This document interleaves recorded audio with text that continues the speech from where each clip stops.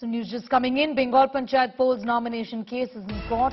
Arguments are happening in court right now. The commission said before the court that there will be no problem if the last date of nomination is extended for one more day. An extension for one more day is going to then further lead to rescheduling of the poll date. Ritik has more details on that. Sunil, Ritik, take us to the developments inside court as far as the nomination date is concerned. Well, it's a very crucial Panchayat poll nomination hearing resumes at Kolkata High Court this morning, and currently this hearing is underway. During this argument, the State Election Commission travels a detailed report for the Calcutta High Court seating.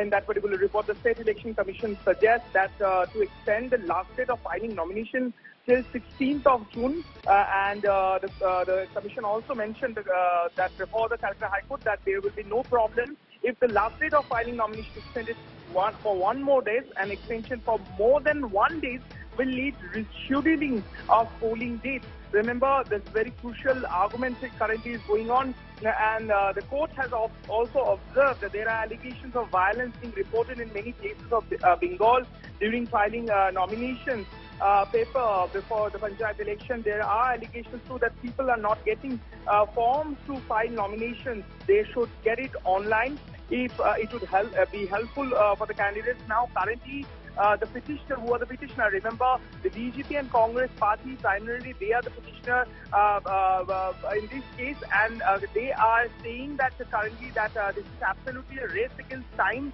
as the candidates are getting only 7 days to file nominations amid a situation when violence are also being reported.